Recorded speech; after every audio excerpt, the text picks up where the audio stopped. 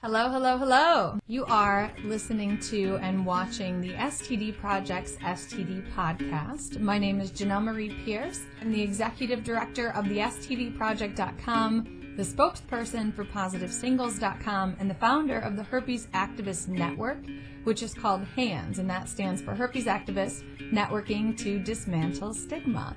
Welcome to today's podcast. This podcast is being brought to you by Anti-Aging Systems at www.antiaging-systems.com. They're a distributor of BHT. For those of you who don't know what BHT is a potent antioxidant, and it's a common food preservative that's also known to treat viruses, including herpes.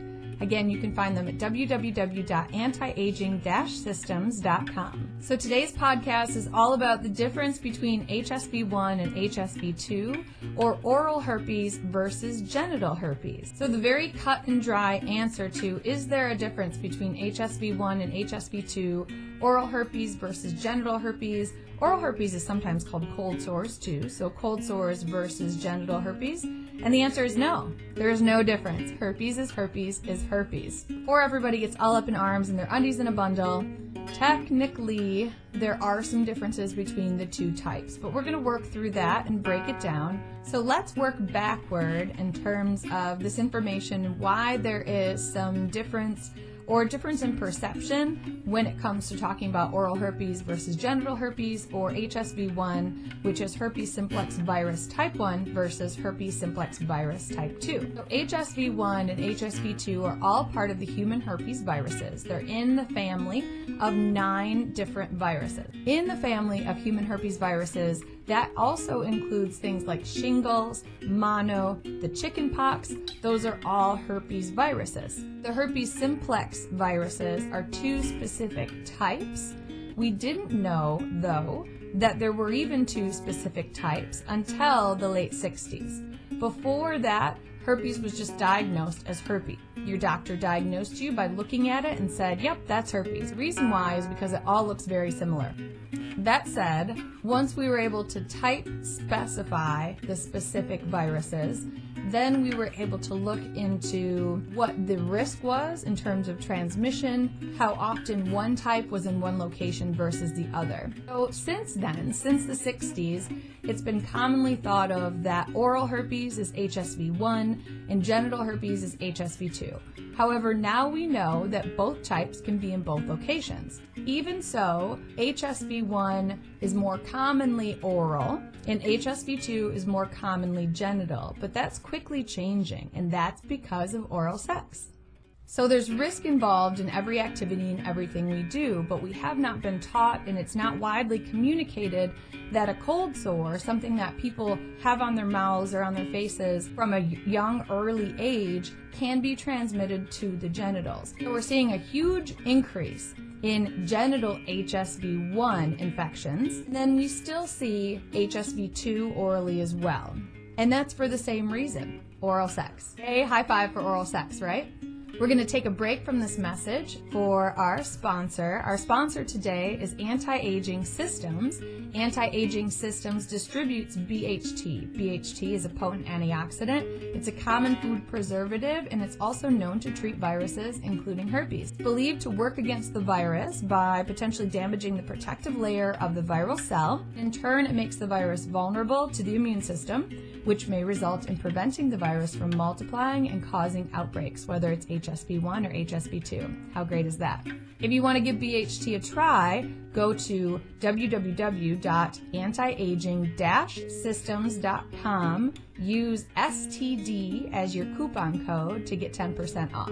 So back to HSV1 versus HSV2, or oral versus genital. So we know now that HSV1 and HSV2 can be both orally and genitally, although a lot of times people perceive one as the good herpes and one as the bad herpes, and that's again because of stigma. It's social perception, it's a misconception, and somewhat of a misnomer, because now we're seeing, especially if we look at like the UK has more infections of HSV1 genitally now than they do of HSV2. And again, it's because of the lack of information surrounding risk, and protection and ways to reduce risk when it comes to oral sex. A lot of people feel like they're being safer when they're engaging and enjoying, hopefully enjoying, oral sex. However, there's still risk involved. There's risk in everything we do, right? As soon as we step out the door of our houses, even if we stayed in our houses all day long, there's some risk involved in that.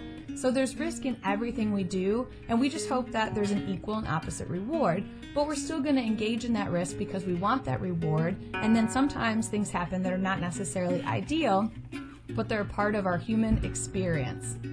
And that is exactly what HSV1 and HSV2 are, a part of our human experience. Again, nobody wants a new infection. I don't want a cold or the flu, anything new, any kind of malady or ailment or something that potentially might compromise my immune system or just be uncomfortable or not fun. And actually, if you get active outbreaks like I do, I've had herpes HSV2 genitally since I was 16. I do get active outbreaks, and they're not ideal, they're not enjoyable or delightful, but they're also not awful. They're not the end of the world, and I don't get them very often. They're manageable. At the beginning of the podcast, though, I mentioned that even though they are kind of the same, or at least like in terms of how they manifest, oftentimes very similar in how they're treated, they can be both locations, there are some differences. The differences are that DNA-wise, they share DNA, but then they also have a lot of different DNA.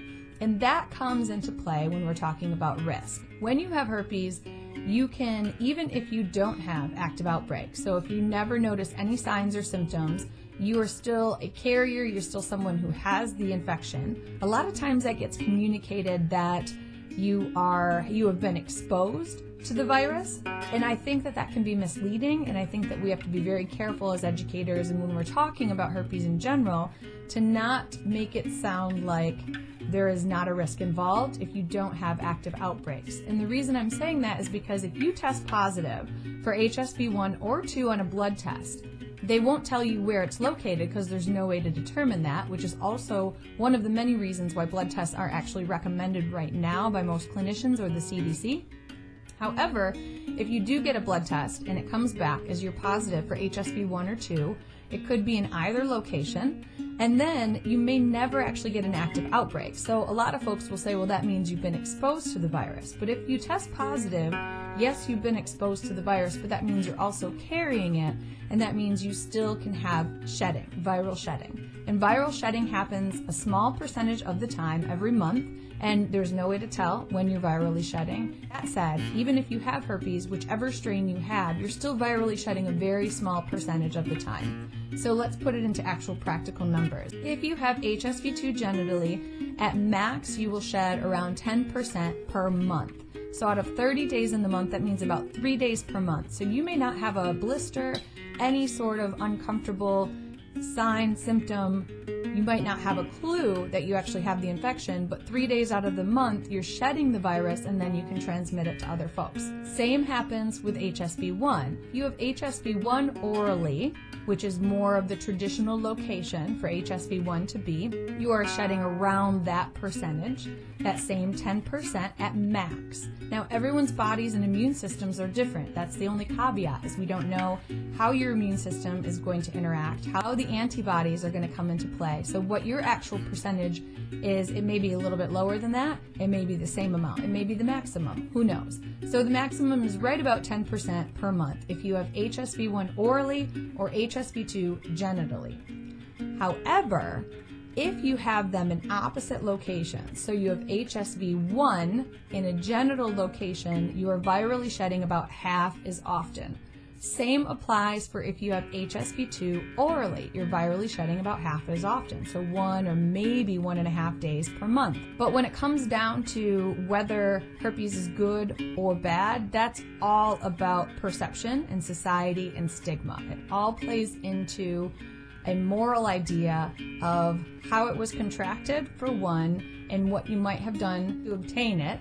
And not only that, but it's a form of social control, ultimately. It's a way of shaming people about something that is almost inevitable. Like, again, nobody wants herpes, nobody wants an infection, any kind, nobody wants a cold or the flu, but some of these things just happen because they're part of our human experience. They're part of the risk that's involved in being sexually intimate with someone else's body. So that's all to say that yes, there actually are differences between the two infections. There's DNA differences, there's a little bit difference in risk and transmittability. All of that actually does have some relevance, but when you're just talking about herpes, each strain can be in each location.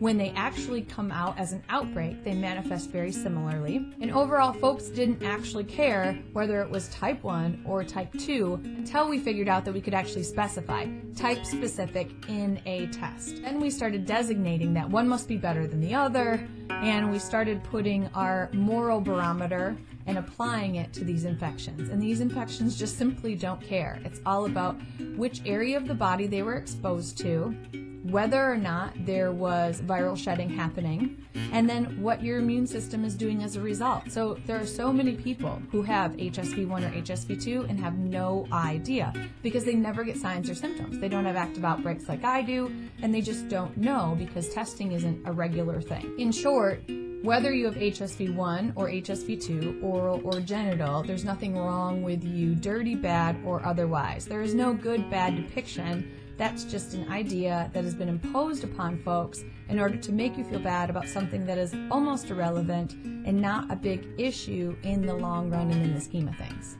Now, I know you're saying like, okay, that's so much easier said than done because you have herpes, and of course you want everyone to think that, but it's about education, it's about awareness. The majority of people have herpes. And I think the big takeaway is that there's always risk involved when you're engaging in partnered activities. You're sharing your body intimately with someone else, and so there's going to be some risk. Misconceptions and stigma will have you believe that contracting one type of herpes, whether you contracted that when you were little versus contracting it when you're an adult, is somehow better than the other. But ultimately, there really is not a big difference between the two. They're basically the same thing. They are all herpes. And earlier, before the 60s, we just called it that. At the end of the day, it's up to you to decide how you want to feel about it with additional knowledge, additional resources, backing and support, and knowing and understanding risk and transmission and rates and stuff like that. It's all good and helpful information, and then you can go forward and feel empowered and excited about your decisions. If you like this podcast, if you like this video, give us a thumbs up, subscribe to our channel, renew your podcast subscription so that you get updates every time we post a new podcast. Leave us a comment. Let us know if we've helped, what you think about what we have to say. Check out the STDproject.com. Listen in next time as we talk about all things STIs, STDs, living with STIs and STDs, and working on dispelling and eradicating stigma. Until then.